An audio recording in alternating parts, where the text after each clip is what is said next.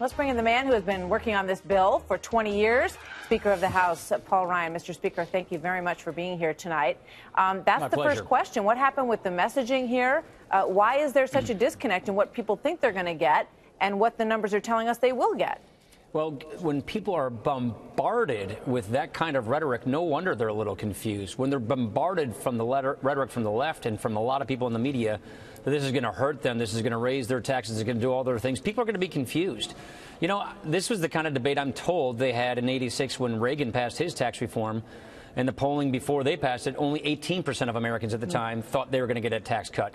So this is the kind of hyperbolic rhetoric you have when we're doing monumental reform, which lets people keep more of their own hard-earned dollars, which gets our businesses in sync with the rest of the world so we're not punishing them and losing jobs.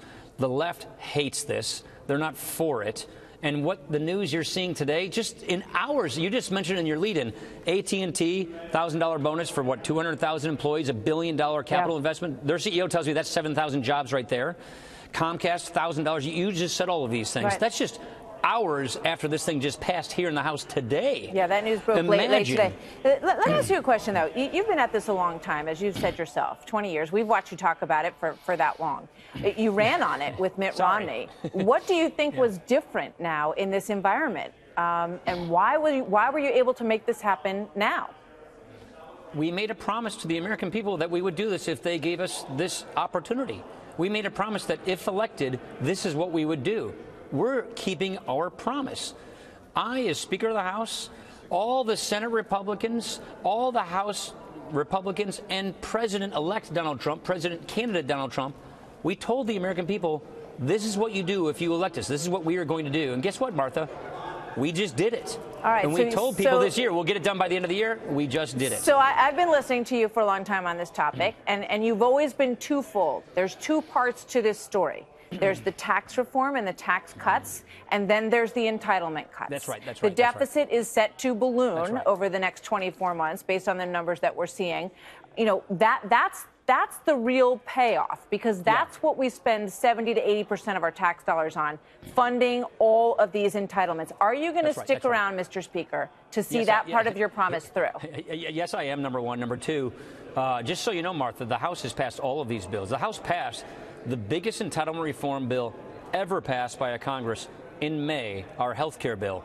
Unfortunately, the Senate fell basically a vote short from doing that. So what are we going to do in 2018? We're going to pick up where we left off and get back at reforming health care. We're going to get back at reforming these entitlements. And we're going to take on welfare reform, which is another big entitlement program, where we're basically paying people, able-bodied people, not to work, and we're depriving them with all these disincentives from going into the workforce. This good economy we're going to get out of this faster-growing economy, is going to produce higher wages and more demand for good-paying jobs. Well, you know what? And that's what's going to. So welfare reform is the perfect time to do welfare reform. Democrats can't wait for you to take that move, because they think that's going to help them a lot in 2018. When you look at the generic matchup right now, Democrats are up by 11% in House races if you just pick, a Democrat over a Republican. So how are you going to tackle these things and still maintain your majority in 2018? I'll take results over rhetoric any day of the year, of the month. The results that we produce with these reforms is what we care about. The hyperbolic political rhetoric between now and then is what Democrats thrive on. We're going to go get the results that we promised the American people we would do. Remember this.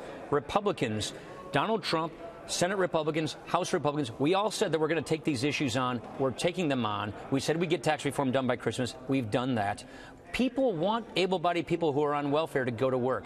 They want us to get people out of poverty into the workforce. That's good for them. That's good for the economy. It's good for the federal budget. All right, we're taking these things on. And by the way, Martha, those results, I'll take them over this hyperbolic rhetoric any day. All right. So how much of what we saw today has to do with President Trump? Because, we all remember there were times during the course of the campaign when you said some very unkind things about him. You were not supportive of him becoming president. The word is that your relationship has improved in recent months. Is that true?